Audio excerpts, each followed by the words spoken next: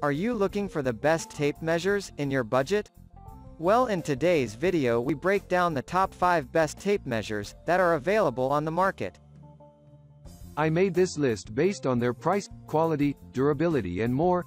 To find out more information about this product, you can check out the description below. And also make sure you subscribe for more reviews. Okay, so let's get started with the video.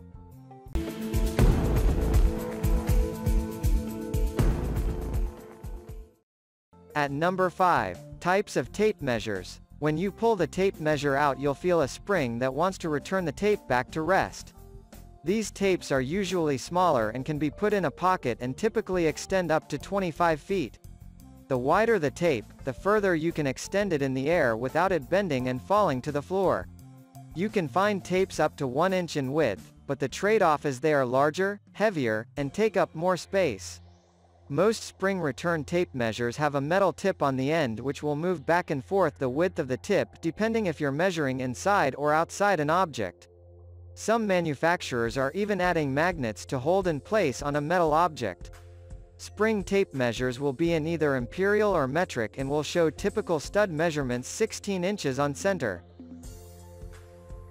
At number 4, yardstick. Most will remember the wood yardstick from childhood classrooms as teachers used them to point to chalkboards. This was an often used, essential measuring tool for classrooms and workshops. At number 3, carpenter's folding ruler. These rulers are a very old and traditional way to make measurements. If you find an old timer and ask him if he has a folding ruler, he may even have a few of them.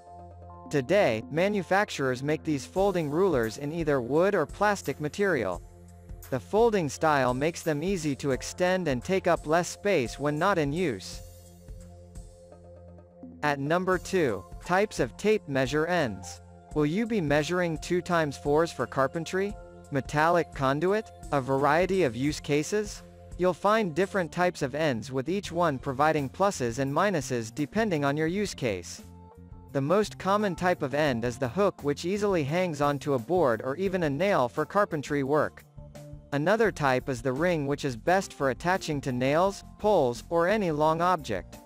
Some tapes even have magnets on the end to attach to metal objects, which can be useful in certain environments. One point to note is that the width of the hook can make an impact on your measurement, increasing just a bit. Manufacturers have compensated by allowing just enough play so that the head moves back and forth its own width. At number 1, ruler. How many also remember this from school days as a child?